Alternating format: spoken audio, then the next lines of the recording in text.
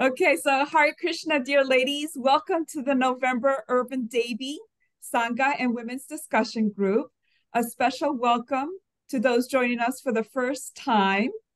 My name is Damodar Priya Devi Dasi, and we are very, very excited to welcome you. So as I said, for those of you joining us for the first time, please write in the chat so we can all say hello, because we're always happy to have newcomers here.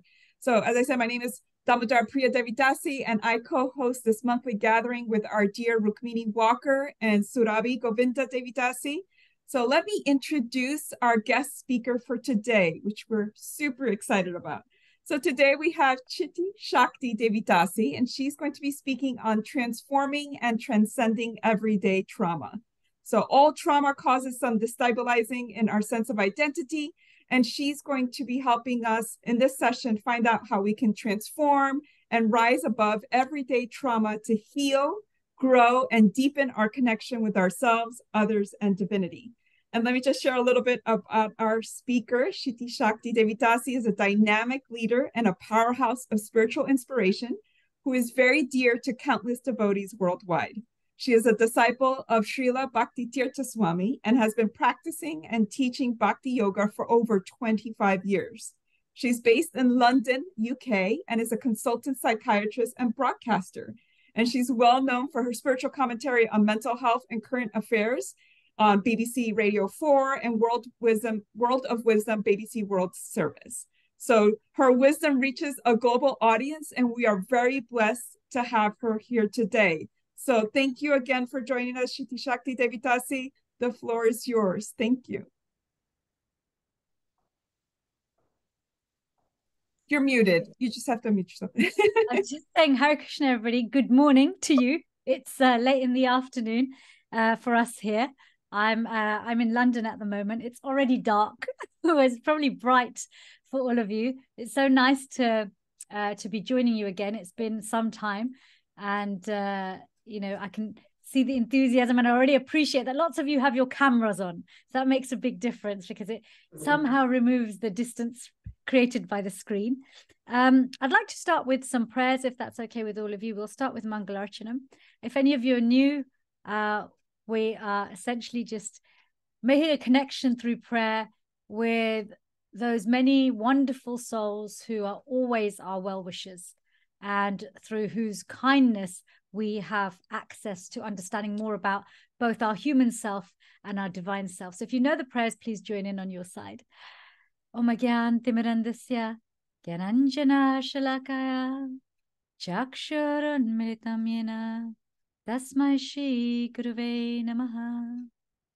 Shri Chaitanya Manobishtam Stapitam Yena Bhutale Swayam Rupa Gadamayam Dadati Sapadantikam Vandeham Shri Guru Shri Yata Padakamalam Shri Guru Vaishnavamscha Shri Rupam Sagrajatam Sahaguna Ragunatam Vitam Tam Sajivam Sadvaitam Savadutam Parijana Sahitam Krishna Chaitanya Devam Shri Radha Krishna Padan Sahagana Lalita Shri Vishakam Vitamscha. He Krishna Karuna Sindhu Dina Bandhu Jagatpate Gopesha Gopika Kanta Radha Kanta Namostate Tapta Kanchana Gaurangi Radhe Vrindavaneshwari Vishabhanu Sute Devi Pranamami Haripriye Panchakalpatarubhyascha Kripa Sindhu Bevacha Patitanam Pavanebhyo Vaishnavebhyo Namo Namaha. Shri Krishna Chaitanya Prabhu Nityananda Shri Advaita Gadadhar Shivasati Gaura Bhaktavrinda. Hare Krishna Krishna Krishna Hare Hare, Hare Rama Hare Rama, Rama Rama Hare Hare. So nice to see all of these beautiful, effulgent personalities. So today's topic that I've been invited to share is how we can overcome and transform everyday trauma. Most of us, when we hear the word trauma, I think of something that's a very significant and distressing event, and usually something that somebody's directly experienced and has also had a very strong response to. That's usually when we use the word trauma. I think that's how it's colloquially understood. But I want to use this session to help us to really understand a bit more about what actually trauma is and how it actually affects us, not just our human sense of self, but how it can also have an impact on us in our spiritual journeys and our spiritual understanding of ourselves. I just wanted to have a little show of hands, if possible. If you're new altogether and you've never been on this platform or any of these talks before, are you able to just give a little, raise your hand using the function on the screen, on your screens? It would just be helpful. Okay. There's three of you, Ananga, Martine, and Geeta. Okay. And sorry to further question, when you say you're new, is it your first time just to this kind of, okay, there's a few of you. Is it your first time just to this type of session, or is it your first time speaking about the Bhakti, hearing about the Bhakti tradition? I guess let me ask you, put your hands down if you've heard of the Bhakti tradition before and are familiar with it. So you just help me. Okay. All right. Okay, Martine, welcome. Please be safe driving. Okay, so this whole idea of trauma, this word trauma, it's a Greek word. It means wound. It means wound. And when we often think of a wound, we think of wounding the body, that the body's wounded. You know, I've suffered some injury to the body. More and more recently, people are familiar with trauma to the mind and our emotions through our experiences, and how that can affect our thinking, the way we perceive, the way we hold our worldview, the way we see ourselves. Trauma also, these wounds can affect our social roles and relationships. But trauma on some level, you know, trauma, our sense of spiritual self can also not be, you know, Krishna talks about, you know, Vedic texts talk about how the spiritual self can't be burned, wet, destroyed. In fact, in the Bhagavad Gita, Krishna talks about how the soul, the spiritual sense of self, is eternal, eternally blissful, eternally wise, and eternally connected. So while directly our spiritual nature can't be wounded, certainly the impact wounds have on our social, physical, and psychological self can impair how we relate to or how we connect with the divinity within us, divinity in others, and even divinity himself, the source of love. Why look at it in terms of everyday trauma? Spiritual people are eternal optimists, I find. We often talk about everything, every moment, every experience is an opportunity for growth. If something's an opportunity for growth, that means there's some power there. But whether we use the situation or experience for growth, or whether that same situation ends up wounding us, is very much a matter of our vision. Very much a matter of our vision and how we understand what's happening to us and why it's happening to us. And, you know, for me personally, this is where I find that devotional traditions like the Bhakti tradition, spiritual traditions, and seeing our life events and ourselves through the eyes of a 360-degree approach to who we are, the spiritual and the human, helps to take every situation in a way that's an opportunity, where that power doesn't necessarily, the power of that situation doesn't necessarily flip and mean that our vulnerabilities then cause that situation to become a trauma. Now, I want to actually maybe reflect this importance of this understanding that we have two sides to our nature, the human nature and the spiritual nature, based on something that Krishna says in the Bhagavad Gita to Arjun in the 7th chapter. This is the 6th verse. I'm just going to share my screen with you just to show you the verse so you can lay eyes on this. Many of us here may not be familiar with Sanskrit. Language is very powerful. Sound vibration is very powerful. Sound is always communicating something, even when we don't understand it. And ancient languages like Sanskrit, they speak to the most ancient parts of ourselves. Because somewhere within us, we recognize these words. So Krishna says to Arjun, Etad yonini bhutani sarvaniti upadharaya aham kritsnasya jagataha prabhavaha pralayas tatha. He tells Arjun that all created beings have their source in these two natures.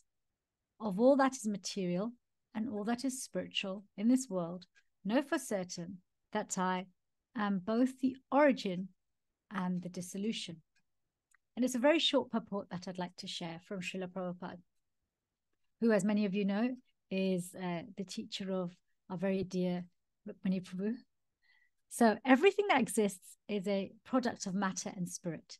Spirit is the basic field of creation, and matter is created by spirit. Spirit is not created at a certain stage of material development. Rather, this material world is manifested only on the basis of spiritual energy. This material body is developed because spirit is present within matter. A child grows gradually to boyhood and then to manhood because that superior energy, spirit soul, is present.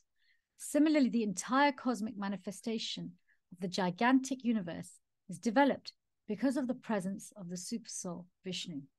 Therefore, spirit and matter, which combine to manifest this gigantic universal form, are originally two energies of the Lord, and consequently, the Lord is the original cause of everything. A fragmental part and parcel of the Lord, namely the living entity, may be the cause of a big skyscraper, a big factory, or even a big city, but he cannot be the cause of a big universe. The cause of the big universe is the big soul, the super soul. And Krishna, the Supreme, is the cause of both the big and small souls. Therefore, he is the original cause of all causes. This is confirmed in the Katha Upanishad 2.2.13, Nityo Nityanam Chetana, Chetanas Chetanam.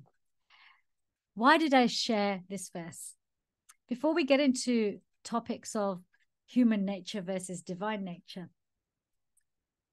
it can be very helpful to have an anchor for where wisdom like that comes from. We're really fortunate in many ways, although social media has its many vulnerabilities. It's also opened up access to wisdom, but because it's so fast paced, we get bite-sized bits of wisdom. We don't always get where the roots are. And when we go to the roots of something, we're able to really dive deep into it more.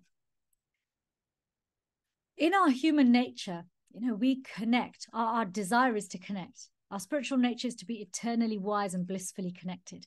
And so we also seek these things out in our human existence day to day. We connect with others.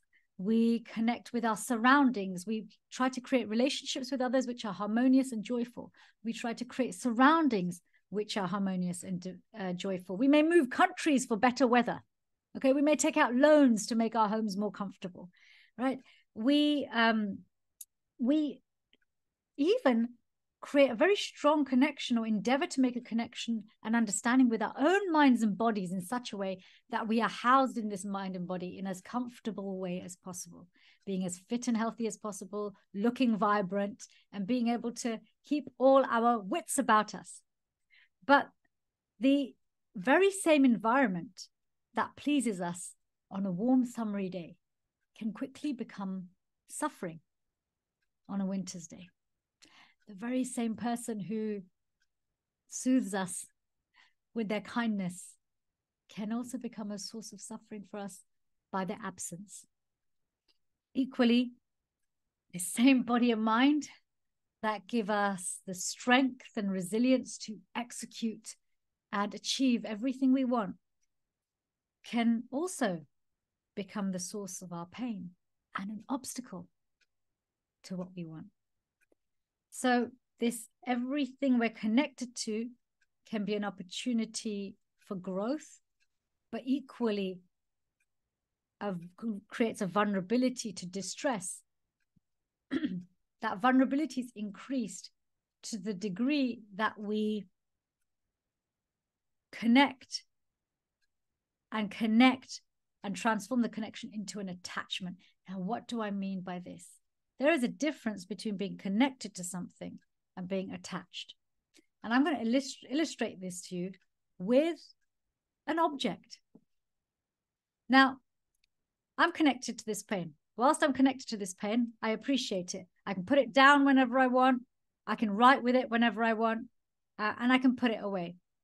I have no objection to it, accept it as it is. You know, I don't mind that it's tough and hard. I don't mind that it's inflexible. I don't mind that it only does one thing, which is write on digital paper.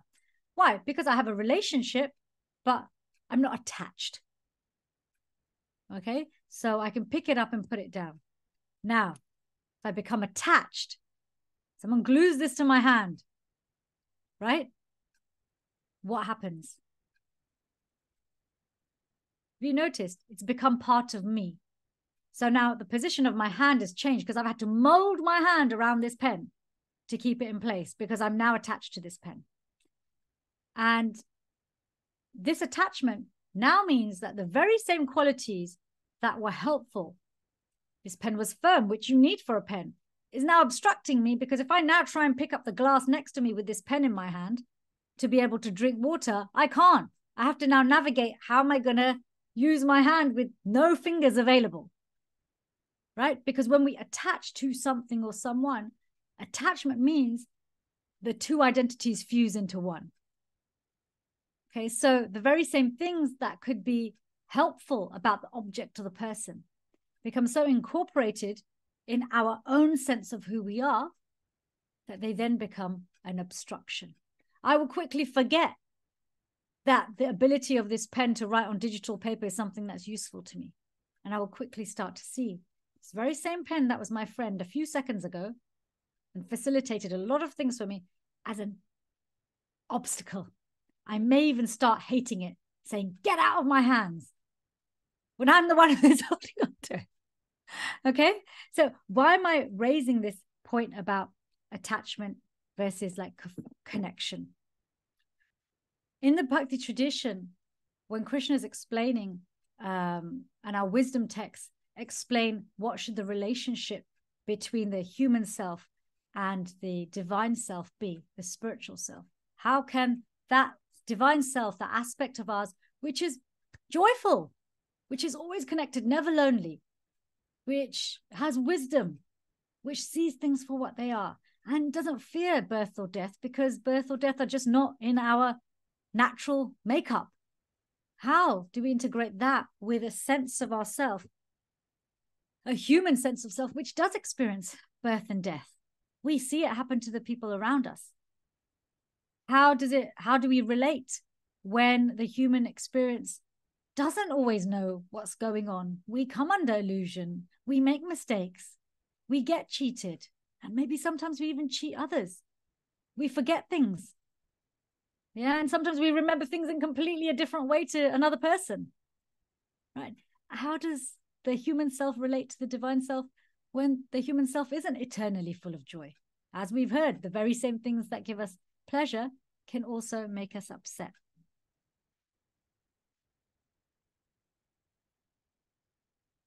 This is where Krishna kind of sums it up in the Bhagavad Gita. He gives Arjuna a very, very simple way of living his life. He says, you don't have to stop doing. You don't have to stop being connected to people. You don't have to stop making your environment comfortable, your body healthy, doing your duty, engaging in your purpose in this world. You don't have to stop doing any of those things. Just don't hold on to them so tightly that they disable you. Don't be so averse to them that you throw them away. Because sometimes when we come to a spiritual path, we start to become dismissive of our psychological health, our relationships, our physical sense of who we are. He says, actually, do what you need to do, but at the same time, nourish your spiritual sense of self. So actually, as your spiritual sense of self awakens more and more, it illuminates your mind with that eternal wisdom. You know, the Bhakti texts are really wonderful in explaining the mind as a bridge, a two-sided bridge. One side which faces our transient or temporary identity, the ever-changing human ego, and one side which faces our divine ego, our divine sense of self. On the one hand, that side of the bridge which faces the transient sense of self is often filled with fear, anxiety, maybe anger, insecurity. Why? Because it's faced with temporariness, the temporariness of everything. Whereas the side of the bridge that's connected with the divine self is illuminated with the safety of joy, being eternally connected. And when the mind is more and more illuminated, as the soul is stronger, the whole bridge becomes illuminated, so much through so that it seeps through even into our human existence. We become divinely human. What has this all got to do with trauma? You're probably wondering.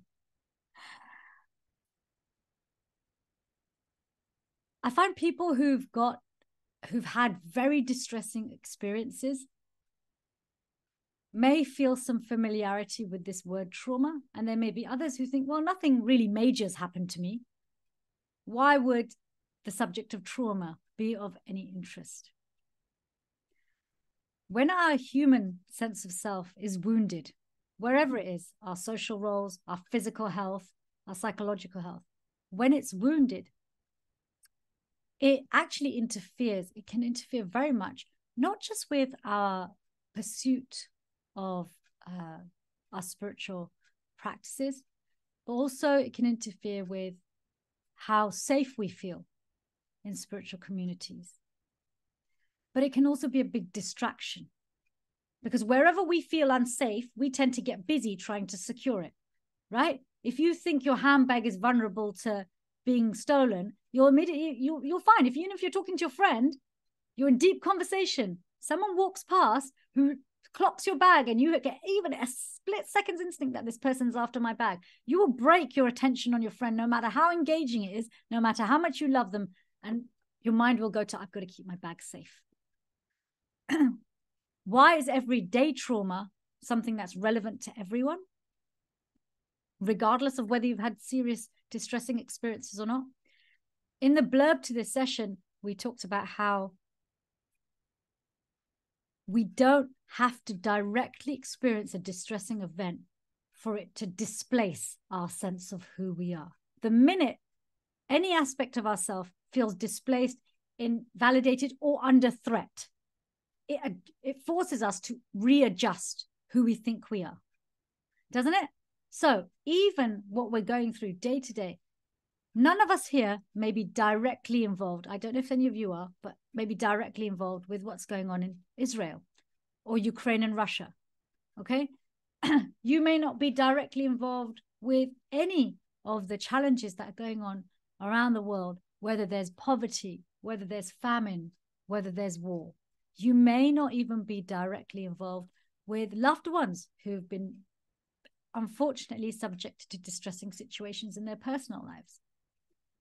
But when we hear about and we watch these things without a spiritual lens, and what do I mean by without a spiritual lens? That's not just our spiritual lens, but when they're portrayed to us without a spiritual lens, it creates, it's like Velcro to stick to the human identity.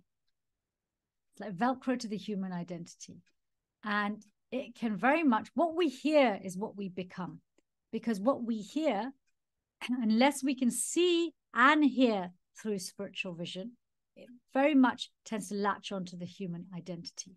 And so what ends up happening is, in getting busy in trying to find safety in our human identity, we end up getting distracted or maybe even blocked off from hearing the broader vision, from trusting the broader vision.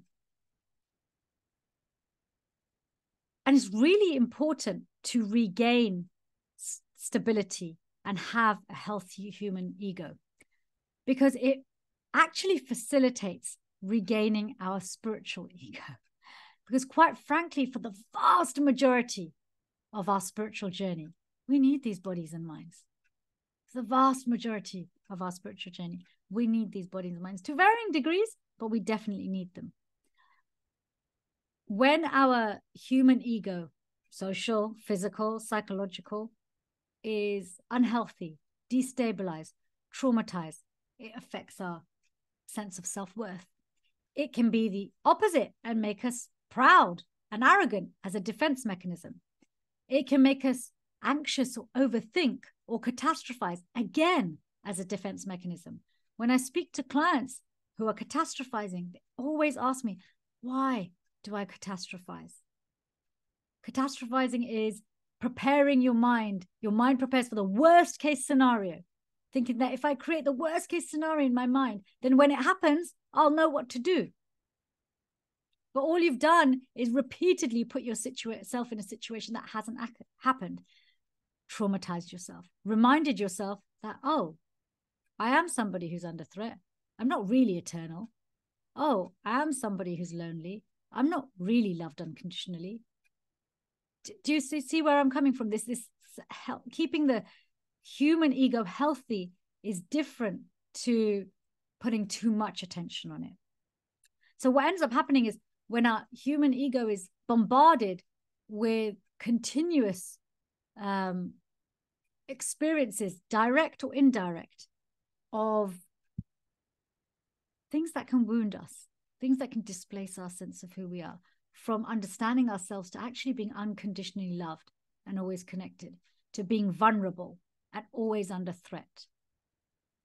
We react in a very mild version of what one might call the trauma response. We get busy trying to keep ourselves safe. So actually this, I kind of call it human psychology versus divine psychology. Divine psychology, when you're in this space of feeling safe and connected, sharing is easy, caring is easy, cooperating is easy, isn't it? Right? And this is the nature of the spiritual dimension. Joy is shared. Joy is not just individual. Human psychology is vulnerable. And when it's vulnerable, it ends up being divisive and protective, because it's geared to protect the human sense of self. So these everyday traumas, even when we experience them indirectly, hear about them and talk about them, it can make it difficult for us to engage with our practices that help to nourish the very essence that will help us to turn what could be a trauma into an opportunity. And this is happening probably more than it's ever happened before, because we are being bombarded. Information, bombarded. We're not even fed it anymore. We are bombarded because it's quite intrusive, the way it's in our inboxes, the way it's in our social media feed, the way actually our social media feeds are not necessarily curated by us. There's an algorithm and an agenda by advertisers, by people who run the platforms to keep us hooked into the system. Hooked into the system, first through giving us stimuli that are addictive and make us hanker for more, and then keep us engaged by making us get into almost a mode of, okay, well, I'm just now kind of ignorantly going to literally just scroll, mouth open, not really paying attention, but I'm here. I don't even know what time it is. I've forgotten that I even feel hunger. I need to go to the bathroom, but I can't get up from my bed or my chair to go to the bathroom. Okay, yes, doom scrolling, exactly. I forgot the lingo. Doom scrolling sends you into down the spiral of doom. I'm not saying all of this to scare you and say, hey, everybody get off your social media feeds and don't ever talk to anybody about their pain because it's going to ruin your spiritual life. No, what I'm trying to build up here is that our society has almost created, it has created most of what we're exposed to keep us either hankering for more or fearing the worst from happening, which are not our natural psychological states. They're not a divine psychological. So it makes it very, very hard.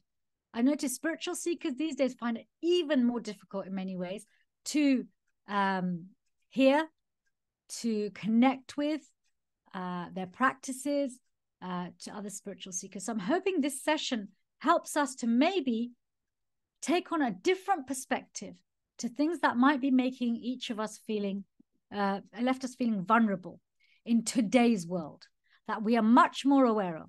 My day, you could switch off the TV very easily. And actually, they created a good diversion for you to be able to switch off, because if there was an advert, you just got up and had a break. We also only had 4 channels. And I think by the time I was in my teens, the 4th channel was something new. Okay, so there was less of this being drip fed. It wasn't just put in under our skin. And also these days, it's also shared at fiber optic speed, really fast. Blink your eyes and the thing in front of you's changed. Okay, it's almost like you're just not allowed to connect with actual reality. So we are living in challenging times, but those who are born in today's challenging times will also find the solutions for today's challenges. Okay, so this is why it's so important. Children are so important for our future, and you as the mothers of children will be and are very, very important, because you are their first teachers. So I'm going to do a little exercise with all of you. Okay, I'm going to ask you 3 questions, which I first want you to do on your own, because what I'd like us to do as a group is just, it's all well and good me rambling on here, but if I don't know where you're all at, I can't be of service to you. So I'd like to kind of gauge the temperature in our virtual room to see where people are at. I may be off the mark. You may all be blissfully viewing the world through transcendental vision and not really be affected by any of this. But if it is affecting you, let's work through it together. So these 3 questions, I'd like each of you to address them as an individual on your own piece of paper, so you have the private space and time to reflect. And then we're going to break you up into groups to discuss whatever you feel comfortable discussing from your own reflections. Okay? Now, when I was talking about our human sense of self becoming wounded by traumas or incidences that are distressing, whether we directly experience them, whether we indirectly experience them, or whether we have experienced them a long time ago in the past and they're no longer relevant to us right now. The defenses that are created in the mind of overthinking, anxiety, catastrophe, essentially fear, or protecting ourselves by distancing ourselves from others through pride, maybe through arrogance, maybe even through envy. Because we often think, especially when we're feeling envious or jealous, we are hankering for something someone else has, but we create distance between us and them. Why? Because we're kind of, our mind is not really understood that actually we admire something about them.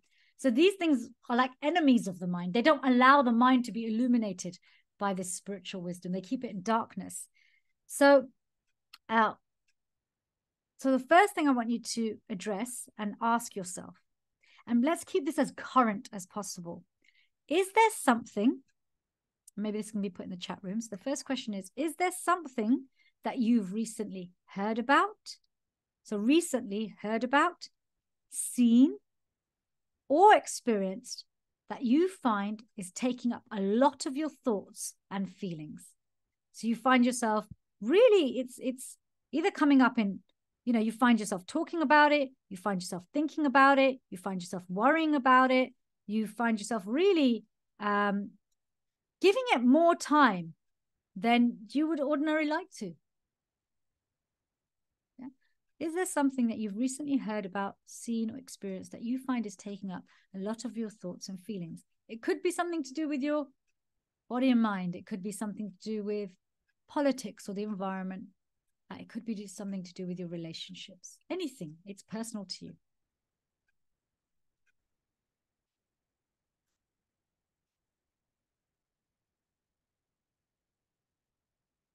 And please write it down. I know sometimes people type and sometimes people just think about it. But there's a real power to writing things down. Our senses are paired. And eyes and touch are paired, just like taste and smell are paired. So eyes and touch are paired. So when we write as we see the words and we're touching the pen and we're writing things down, this neural pathway gets set up where we ingest and digest and process in a much deeper way. When it just stays in the mind as a thought, it quickly floats away in the ether. Is there something that you've recently heard about, seen or experienced that you find is taking up a lot of your thoughts and feelings? We've also written it in the chat for Thank you. anybody.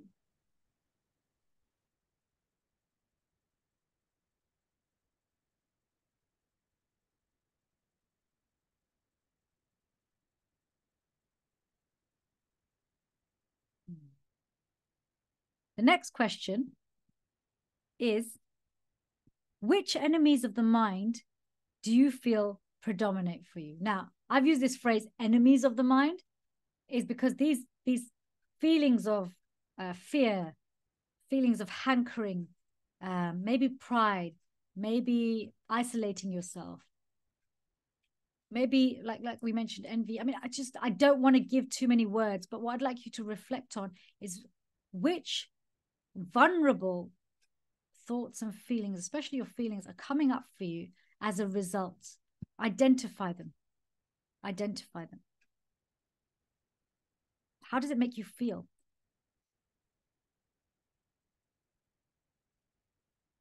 So when you're thinking about what you've heard or seen or experienced, and it's taking a lot of your internal space of, how does it leave you feeling?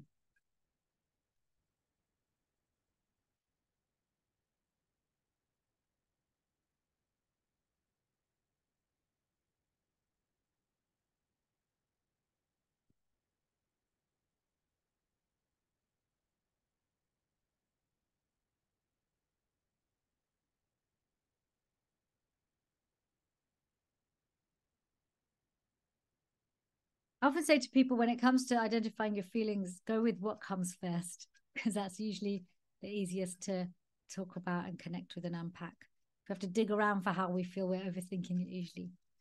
And then last but not least, I want to explain this last one. The question is, can you identify what this may be connected to from your past? I don't want you to worry about that too much if that doesn't come to you. But the reason I've put this in as part of the question is because there's a reason why certain things, we're drawn to certain things more than others, right? There'll be certain things you hear and it's like water off a duck's back. It doesn't make you feel vulnerable. It doesn't throw you off balance about who you are and what you want. There's other things that immediately you hear a whisper and you're like, oh my gosh, okay, that's kind of knocked me for six. Often the things that really hit us, it's because there's something that it resonates with, it triggers within us, maybe a previous experience which is similar. So if you can identify this, great. If you can't, don't worry. You know, this can take time. But the second part, this last bit, is what feelings might be protecting you from? What might your feelings be protecting you from? So for example, I gave you the example of catastrophizing. Sometimes people get into the habit of catastrophizing because they develop that as a coping mechanism when they've gone through a difficult event before to prepare themselves for the next time it happens, especially where it's repeated. Okay, so that's just an example. So we often latch on to unhealthy mindsets and emotions because we do believe that it's protecting us from something. So I want you to identify that. What do you think it's protecting you from? Because remember, the human psychology is there. It's set up to protect the human sense of self. But when it does it too much, it actually blocks us off from the divine sense of self.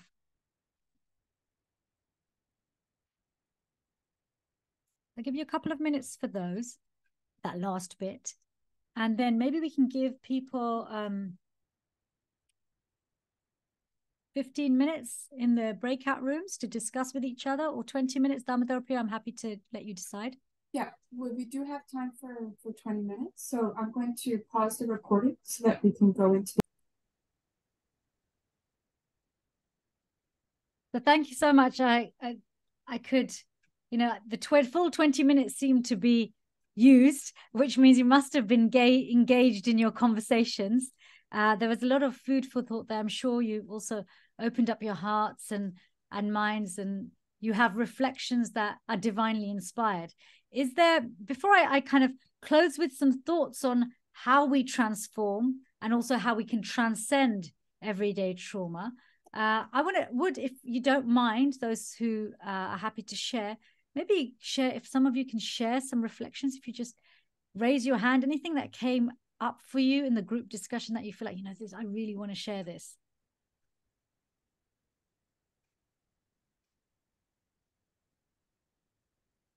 Lee has her hand up. Please go ahead.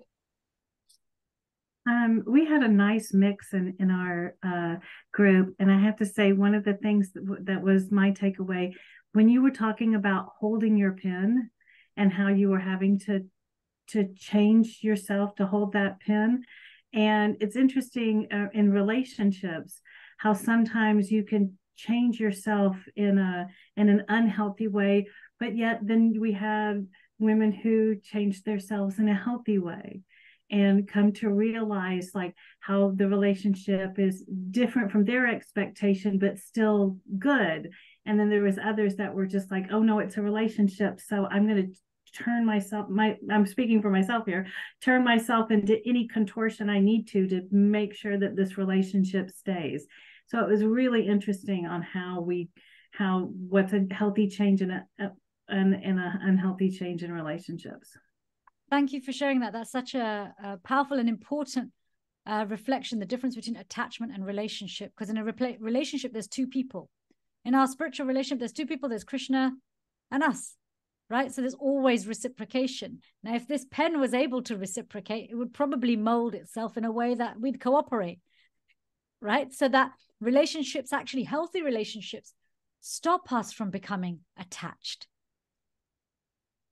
It's easier to let go of someone who you have actual love and affection for. It's harder to let go when there's attachment, right? Because attachment means stuck. So I really like this. I like this distinction between relationship versus attachment. Attachment is very much it feels like this unilateral connection, whereas relationship means there's two people. There's a interdependent dynamic. I think somebody else has their hand up. I saw Ambika with her hand up. Please, Ambika Devi.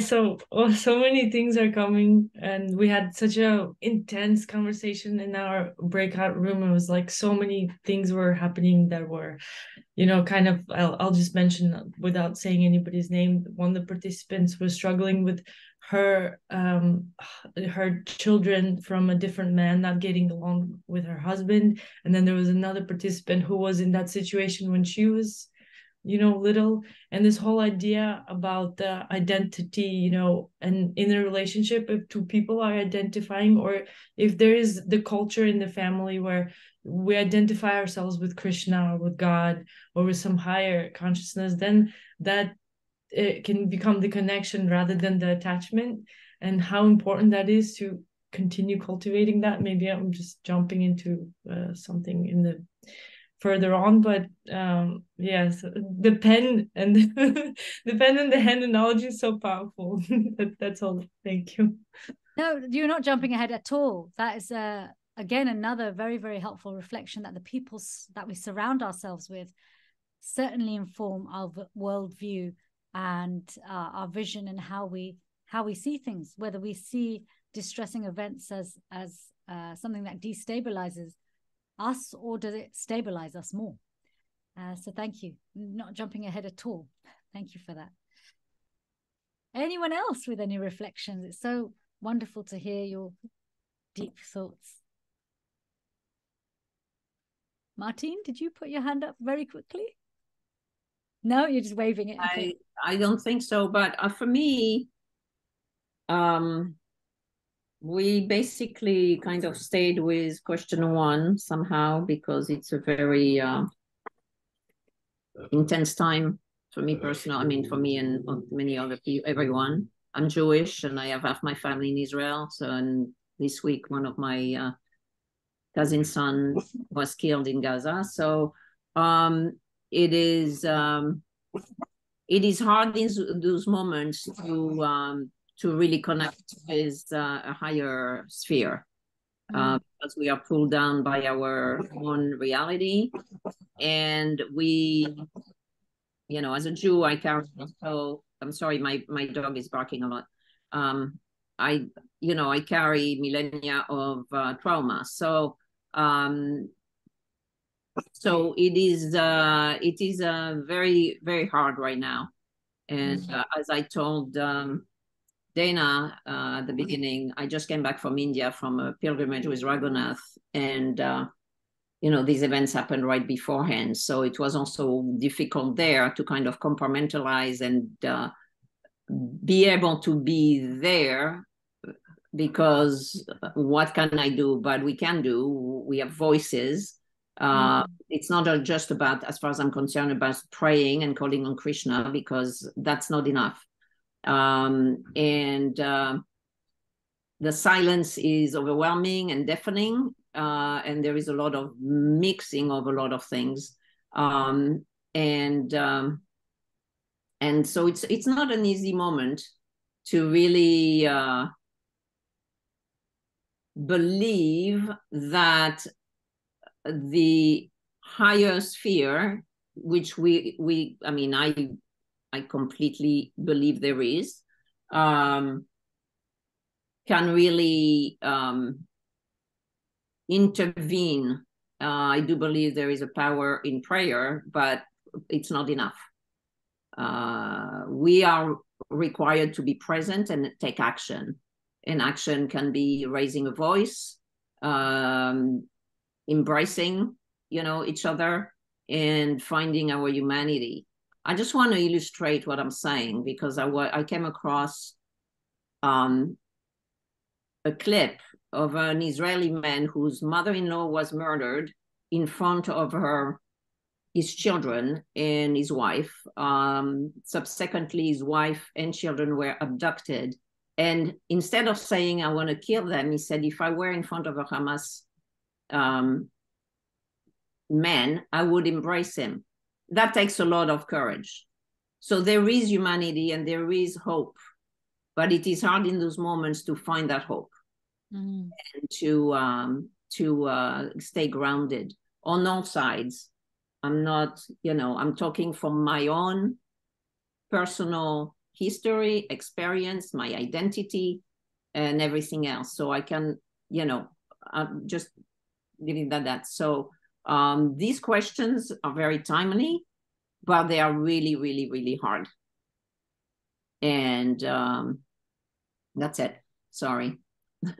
First of all, can I just say my prayers, good wishes from the heart, really, for you and your family and everything that you're going to. And also thank you for your bravery, for being honest and open.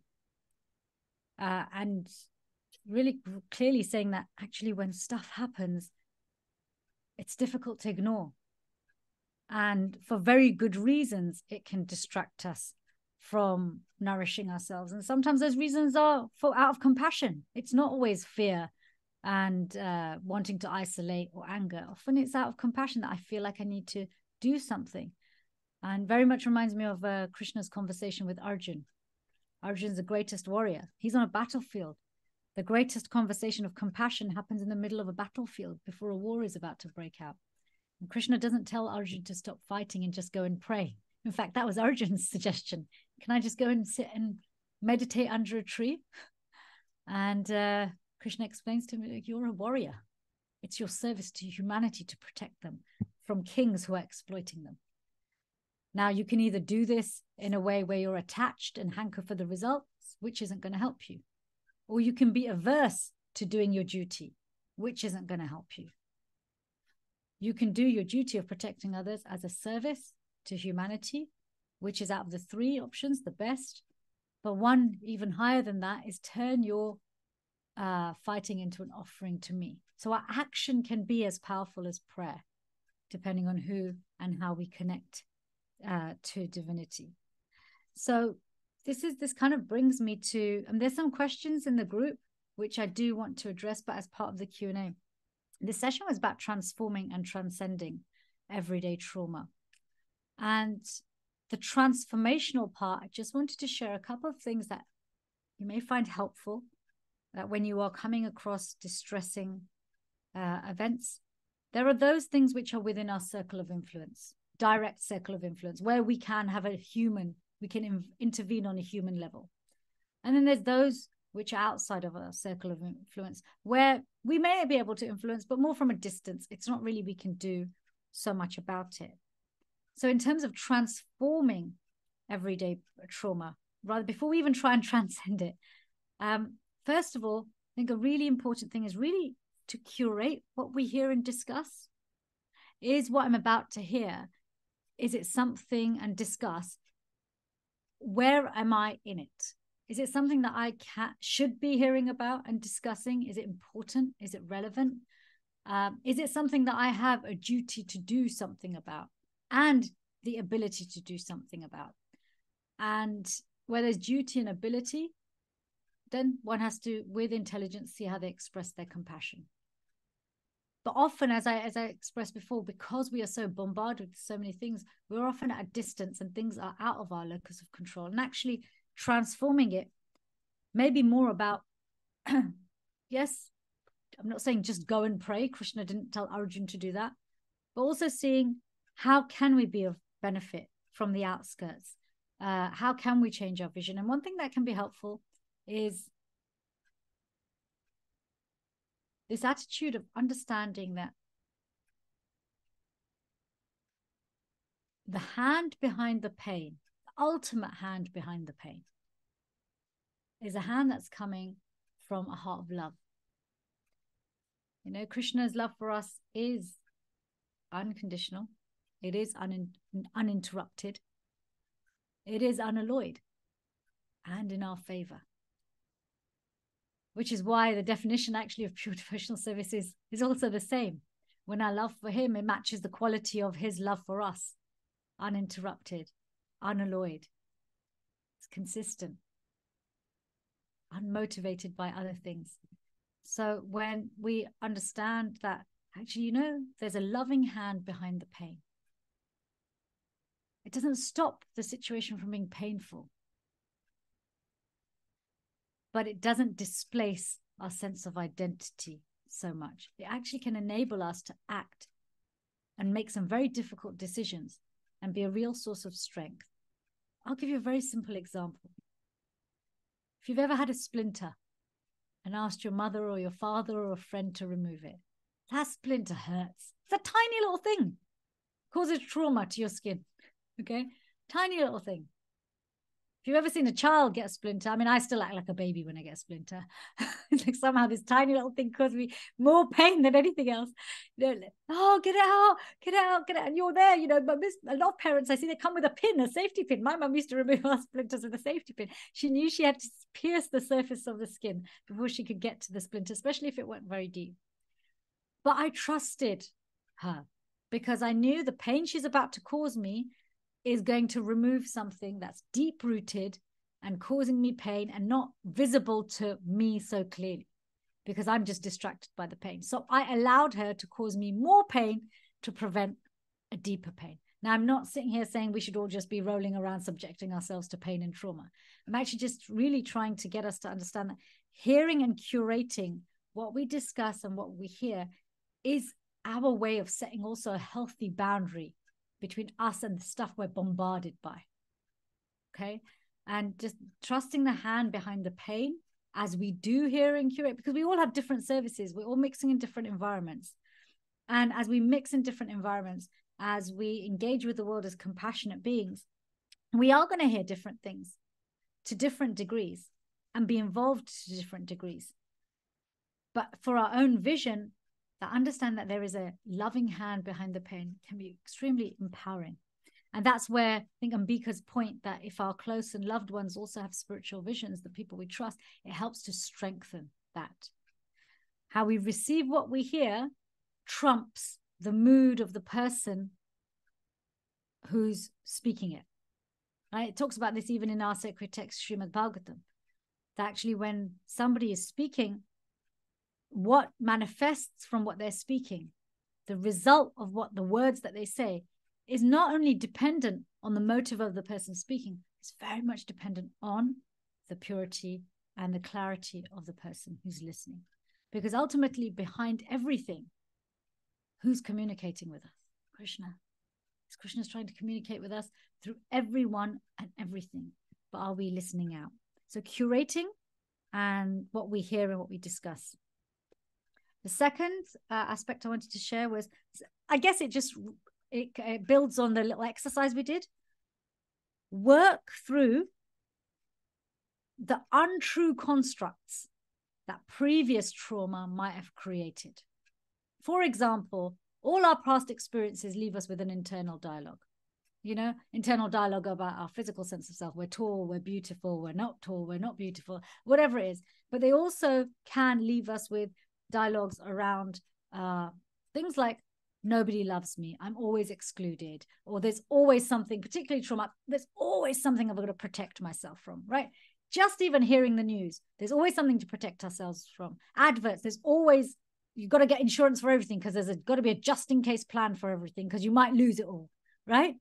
Your money's going to run out. So this mood of when we do exercises like this, even if it's something like your financial situation is really, maybe for some of you, that's what's been playing on your mind a lot.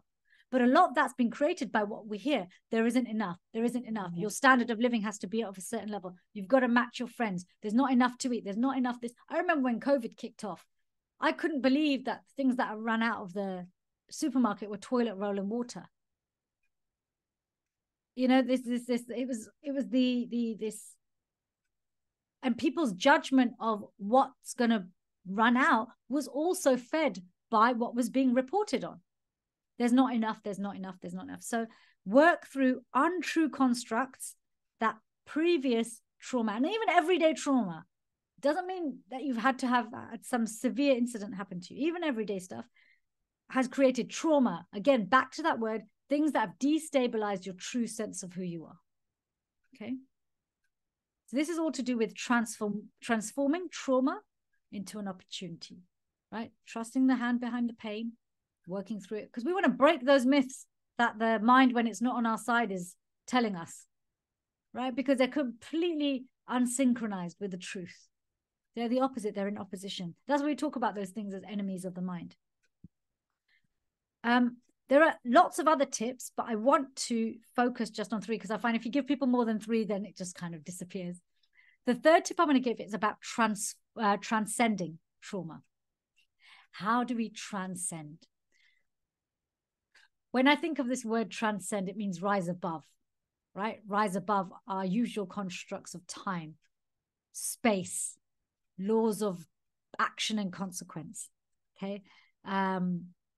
Anything that we think are laws that govern how the mind and body and societal roles move in this time and space. That's what transcend means, okay? How do we transcend the way our mind and body get bent out of shape by the things that we hear, by the things that we see, by the things that we talk about?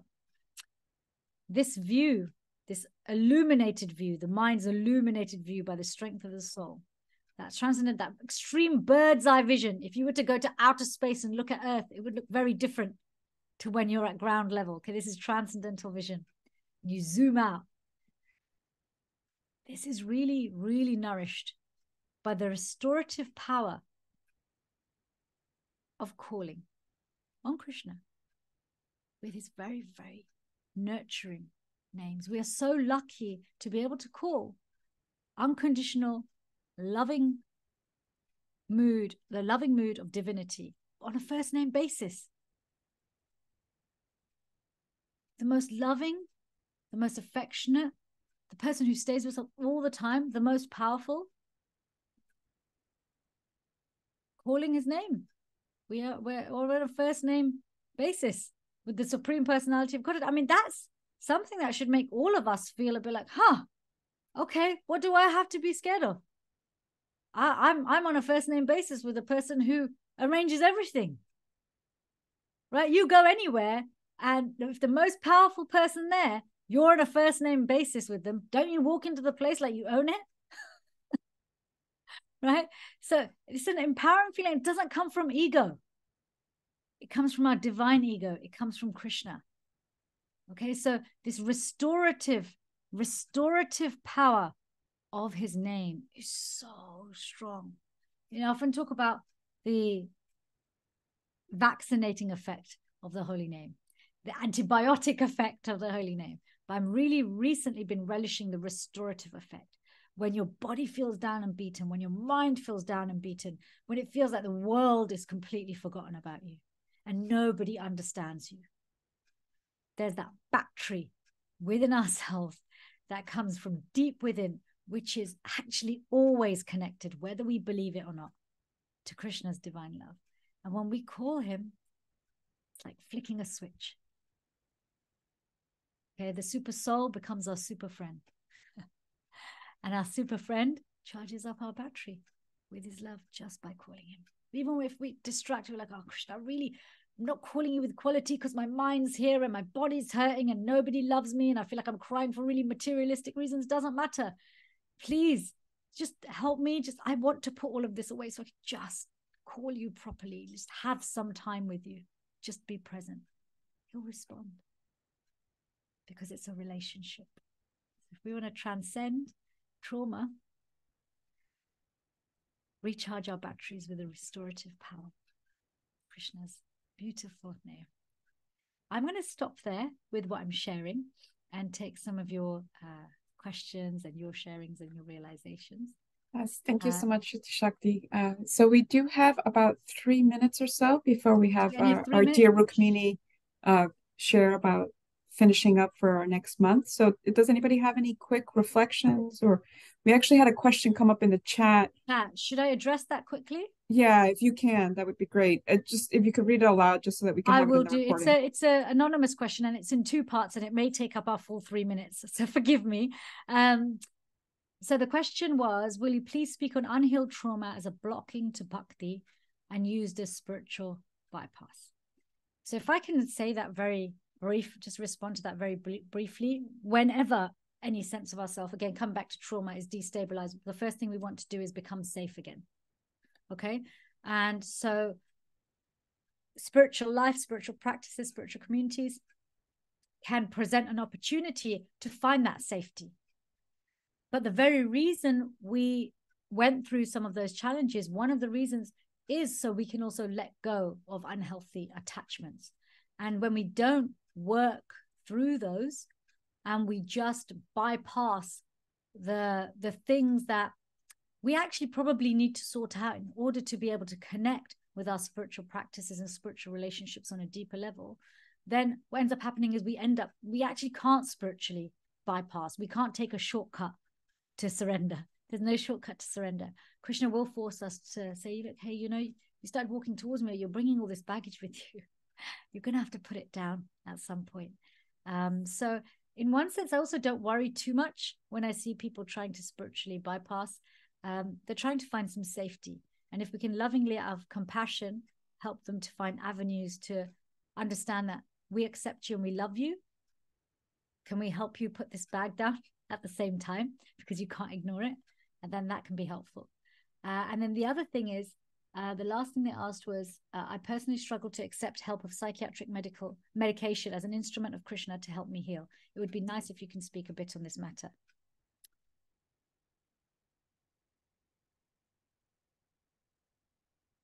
Our body and mind is our vehicle and our instrument of service to Krishna. That is, everything we have is an instrument. And healing our body and mind, so to optimize our offering, is like a sadhana. It's a spiritual practice. And so whatever tools Krishna sends us in order to regain our human health to a point where we are able to serve, whether that's focusing on our chanting, whether that's reading, writing, hearing, whatever it is, caring for others, caring for your families, it's coming from that same person. It may be looking like it's created by man or a human, but actually ultimately all intelligence, knowledge, remembrance, forgetfulness comes from Krishna. So whatever tools Krishna has offered us, we have to use our intelligence. It helps to use our intelligence to just see, what can I do as part of my healing sadhana to enhance all of my other sadhana? And I'm sorry, I just want to make a last point about this spiritual bypass thing, is that there's a benefit to everything we experience. Benefit to everything. If we can focus on that, that what was the benefit of what I experienced, that can help us move away from spiritual bypass and actually engage with the spiritual process much more, as well as the human process. So I think it's time to hand over. Yes, thank you so much, Citi-Śakti Devi Dasi. As we can tell, like, everybody has even more that they want to get to. So as always, we'll probably need to invite you again. And also, we want to remind everyone that we can continue these conversations on our WhatsApp groups. I shared the links and I'll share them again. But now we have our dear Rukmini Walker, who's going to share with us about our next Urban Devi. Hare Krishna, thank you all so much for being here. Thank you, Citi-Śakti. I think once again, this was amazing. So many treasures, so many jewels of takeaway for all of us. So the one I just picked up is that there's a benefit to each of those experiences. So we have to really look carefully what is the benefit from those even painful experiences. So helpful. Thank you, Citi-Śakti. Absolutely wonderful. So I just wanted to mention that our next, please write on your calendars if you would, our next Urban Devi Sangha will be December 10th, Sunday, December 10th. And Sita Devi Dasi from Mumbai will be speaking to us. She's also a medical person. She's a dentist, but she's very active in helping and uplifting the women, the village women in the area of Govardhan Eco Village. So here's her topic. She's saying spiritual women empower other women. So that's beautiful. She says, Vaishnavis truly are empowered by Krishna as they can give direction to all women. They are the true leaders the society needs today. But are we recognized as leaders? Are we empowered within our society to be the leaders? What needs to be done to claim our role and position as spiritual leaders in the Krishna consciousness movement? So let's hear what she has to say next December 10th. And please come back. Please mark your calendars. It's wonderful to be with all of you from all over the world. It's so interesting. You know, Karuna Shakti's in South Africa, and Sharanagati is in Finland. Not Sharanagati, I messed up her name, but anyway, so many wonderful Vaishnavis, and thank you so much for being here. It's a great honor for all of us to be together with all of you, and thank you for joining. Yes, Saragrahi from Finland. I had her name wrong. I love that name. Yes, thank you so much for being here. Thank you, Damodar Priya, for hosting.